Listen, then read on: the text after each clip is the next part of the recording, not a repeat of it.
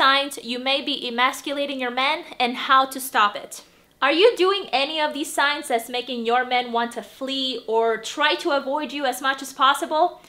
In this video, you're going to gain clarity and understanding as to what your man is feeling, what he is thinking, so that way you can take your relationship to the next level that is also going to result in massive business success and career. So if you're excited about that, make sure you like this video and let's get into it. So I'm gonna go over the signs on how you are emasculating your men, and I'm also going to bring solutions to this. So I'm not just gonna say you suck, you suck, you suck, because I'm not gonna do that. I seek for solutions to problems. So I'm gonna provide you with solutions after I go over these signs. Sign number 1, you take over a lot. You speak over your man, you don't let him speak. You always say that you're right and he's wrong and you're perfect and you're the best and you're Jesus Christ. Keeping records of wrongs. Ooh, that one's a fun one.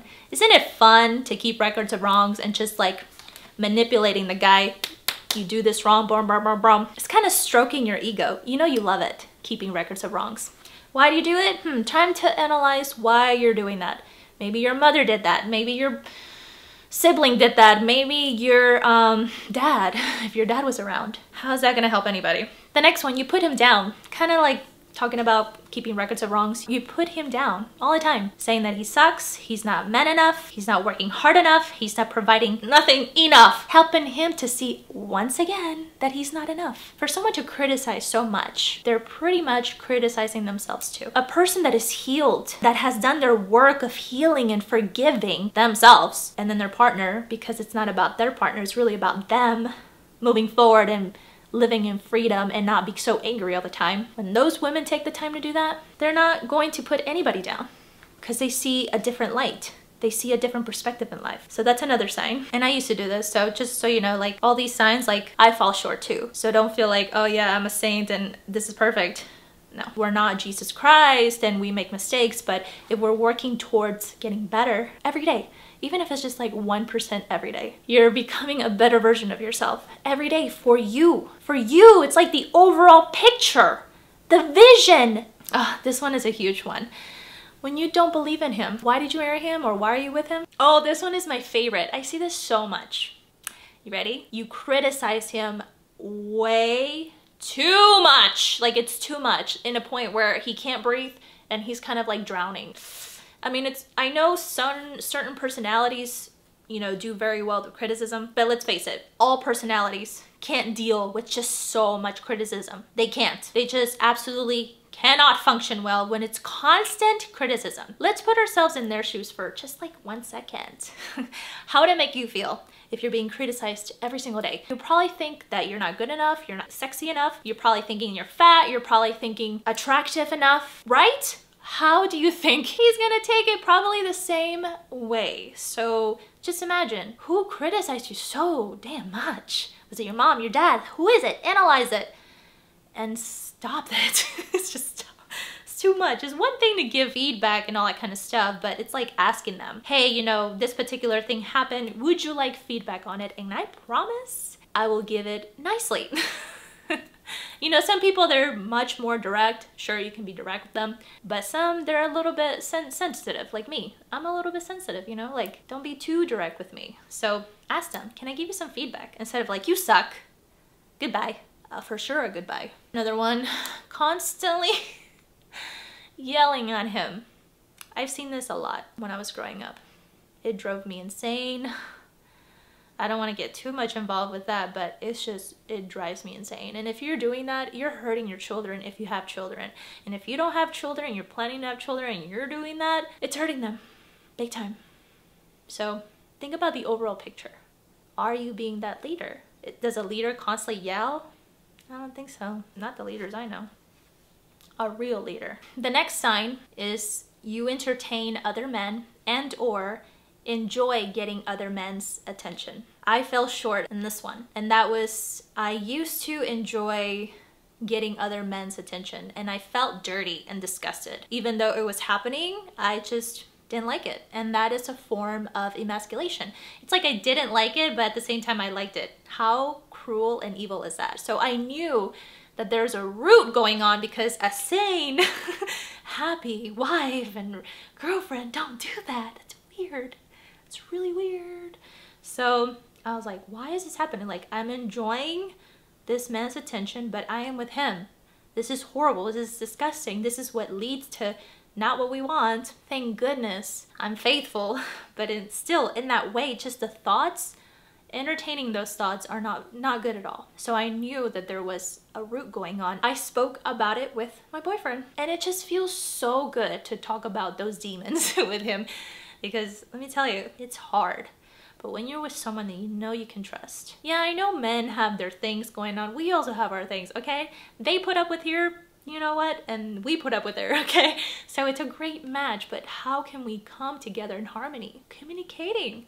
I've shared with my men things I never shared with anybody before, and they were demons of mine, skeletons of mine that I wasn't proud of, but it brought us closer together. And that's the point of intimacy. Not so much sex, but that intimacy where you can freely share what you've been through, how you're feeling, what you're ashamed of. You know you can trust this individual to create that space for you. How can we create that space for our man?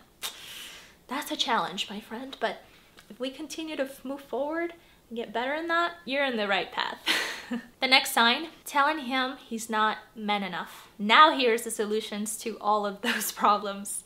How to boost your man's self-confidence. You ready? Number 1, stop treating him like a child, or you didn't marry a child. Stop looking at it that way. That's like so even weird to even think about. You married a sexy, attractive man. You know what happened? Outside circumstances happen. Money, success. I'm not saying all those things are bad, but it got to our heads. So how can it not get to our heads and still have all that success that we want without forgetting when we were once sexually attracted to our man? What happened?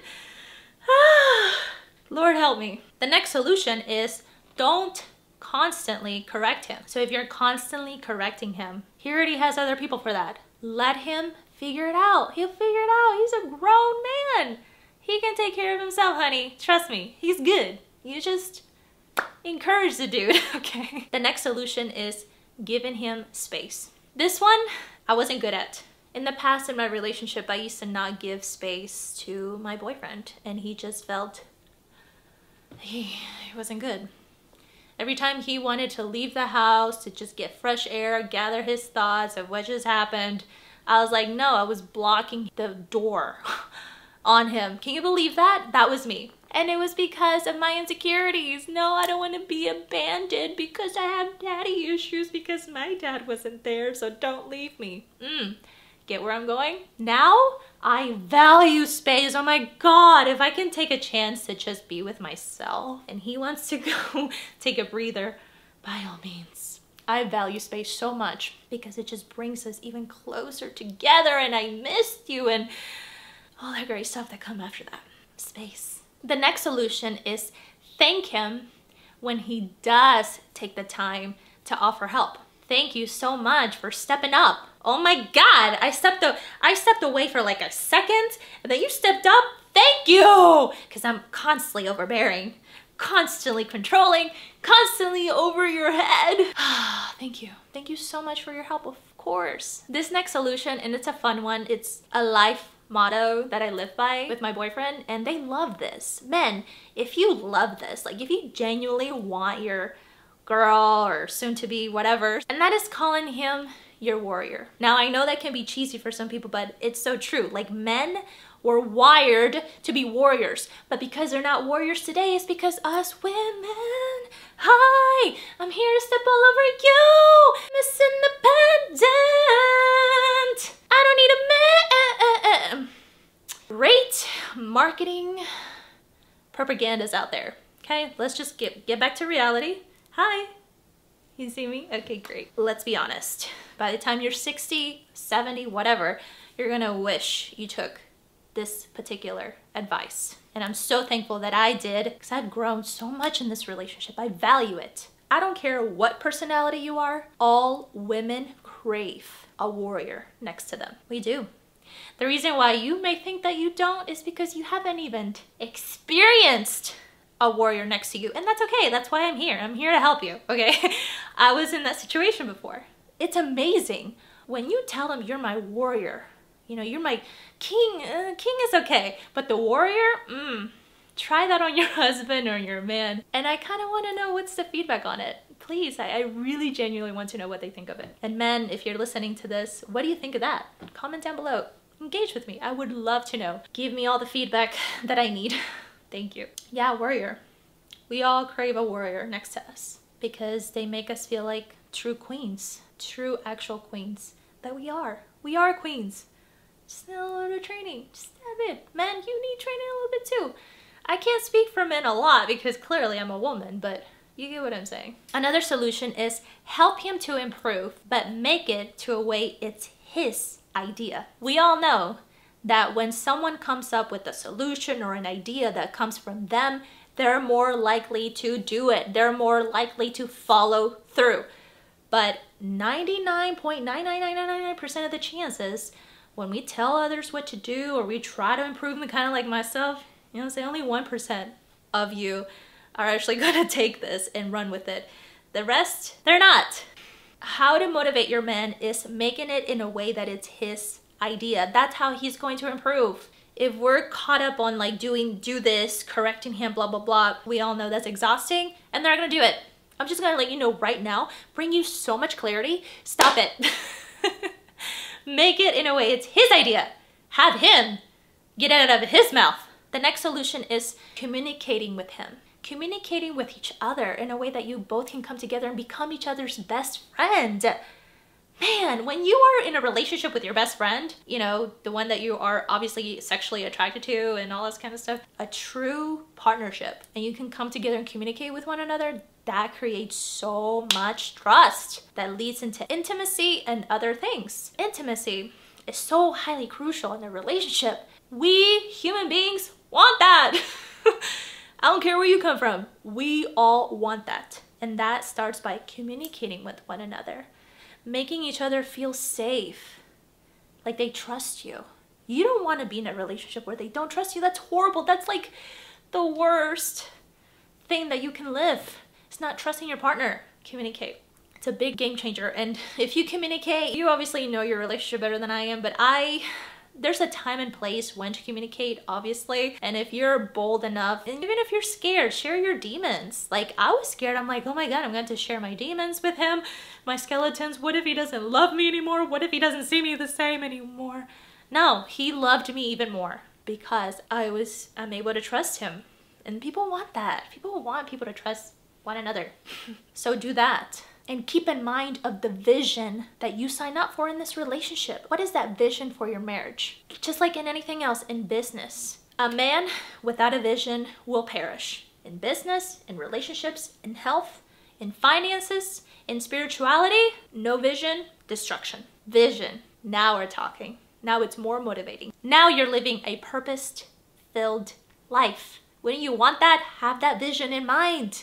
The moment things are falling out apart, honestly, it starts with the vision. Things are falling apart, stuff is hitting the fans, you name it, lack of vision. So I hope this video brought so much clarity to you. I so enjoy talking about this particular topic. If you can't get enough of it, watch this video next. This video, stop emasculating your man. Go ahead and click on this video next. Thank you so much. Subscribe, like, comment if you haven't done so. And if you found this video helpful, share it with the people that desperately need to hear this type of message. Thank you so much. I appreciate you. I believe in you. Let's do this. See you next week.